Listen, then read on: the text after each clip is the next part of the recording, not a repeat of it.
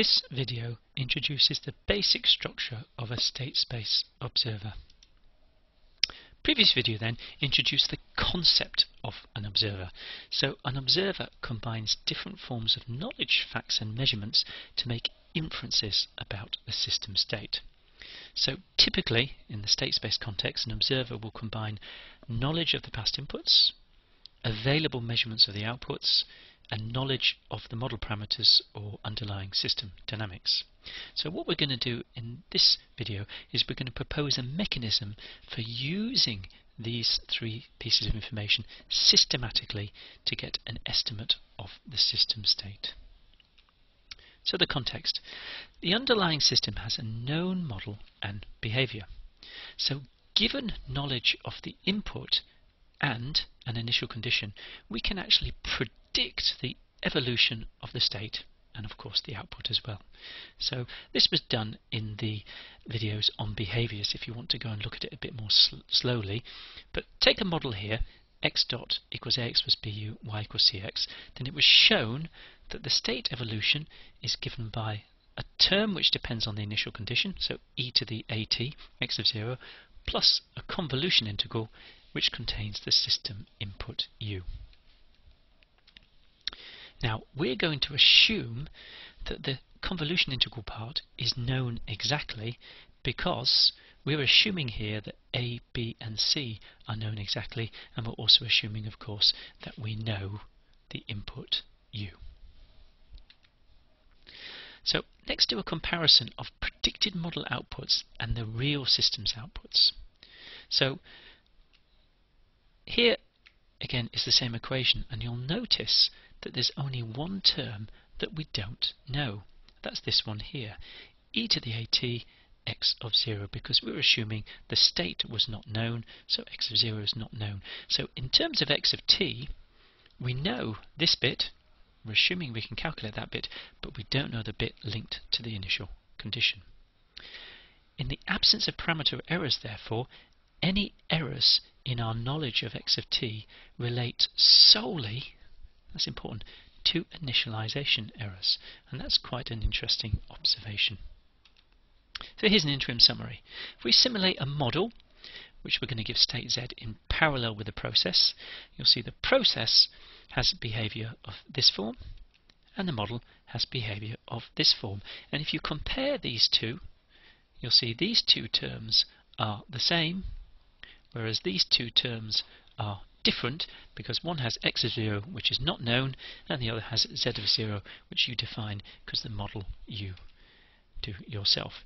So assuming stable dynamics, so that's assuming e to the at is convergent, then you can show very quickly that asymptotically y minus ym must go to 0, and that's because we're assuming that e to the at goes to 0, and therefore asymptotically these two terms which differ both go to 0. So here's the interim conclusion. If the model parameters and the input are known exactly, then for t bigger than t1 and t1 I've not defined, but t1 is some large t, you're going to have that e to the at is approximately 0. So what I should have put here is large t1. I'm not defining exactly what it is, but just saying that t1 is large so that e to the at goes to 0.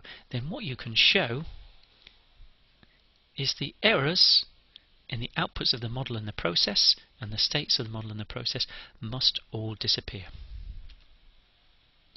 So a simple observer is just an open loop model simulation in parallel with the actual process. So what we have to do, create a model with the same parameters and simulate it open loop, and then asymptotically that model will have the same states as the system. But there's a caveat.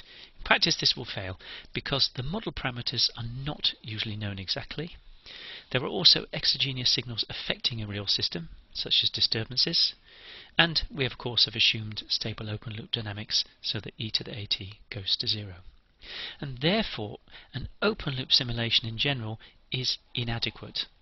It works in some cases, but in general it's inadequate because it makes no use of system information, and in particular we haven't made any use of system measurements in order to recalibrate as required. So what we need to do next is say, okay, how can we make use of measurement information in order to improve our inference of the system states? So let's look at a slightly more realistic scenario, and you'll see the difference here is that I've added an exogenous signal V going into the process. So real processes are subject to disturbances. So now if I calculate the behavior, you'll notice it differs from what I had before because I've got this extra term linked to the exogenous signal. So now if I compare my model output and my real output, you'll see the difference. And there's also another subtlety here.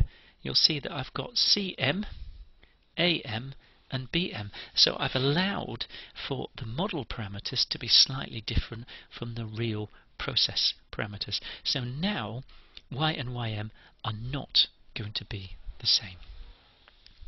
So even with stable dynamics, the difference Y minus YM is going to tend to some value which is not 0 because you've got parameter errors and you've got an unknown signal V. So the key point here is that open loop model is not enough.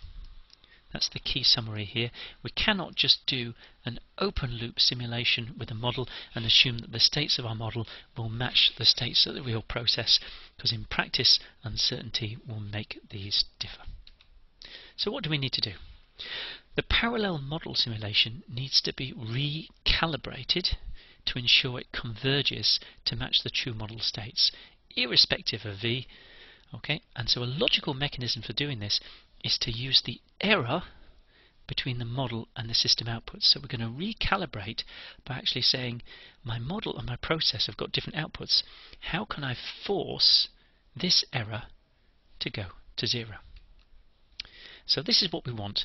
We want the error between the process and the model, and the state error between the process state and the model state. We want both of those to go to 0, because logically what we want is we want to find x of t, and to find x of t reliably we need z of t to tend to x of t. So what mechanism will embed this requirement systematically? So here's the proposal.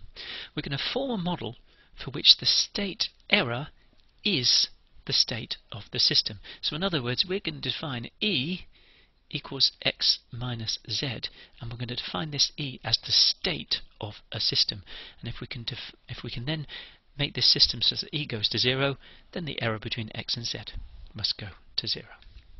So here is how we do it. We've got our original process, there it is, and now we're going to define our model with a slightly different formulation. You'll notice we've added this extra term here which has got the output error in it, y minus ym, and this of course is our measurement because we can measure y. Now if we combine those two together, and you'll see I've just done a simple subtraction, I've done x dot minus z dot, and that gives me e dot.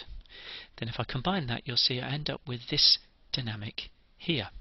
Now after a very small amount of algebra, you notice that gives me this equation, that there's a state transition matrix for this state E, and it's given by A minus LC. So what's the key point? Well, notice that the proposed system is derived by simulating both the process and the model in parallel, but we've augmented the model dynamics with a term based on the output error between the two systems. So that was there. We've added this term, and what we've got is an error transition of this form, and critically this error will converge if A minus LC is a stable transition matrix. So now we've got a simple mechanism for going forward. So in conclusion, we've derived the basic structure of a state observer. We simulate a process model in parallel, but we modify the dynamics with an error term linked to the measured system and model outputs. So the key thing, this is how we're using the measurement. So this is our observer. This is what we're proposing, an observer of this particular form. And critically, the observer uses both the measurement, which we've got, and it uses the knowledge that we have, which is the matrices A, B, and C. And it's straightforward to show that if you use this observer, then the error state is governed by a dynamic like this. And so the key thing is, if you can make this transition matrix A minus LC have stable dynamics, then the error state will converge to 0.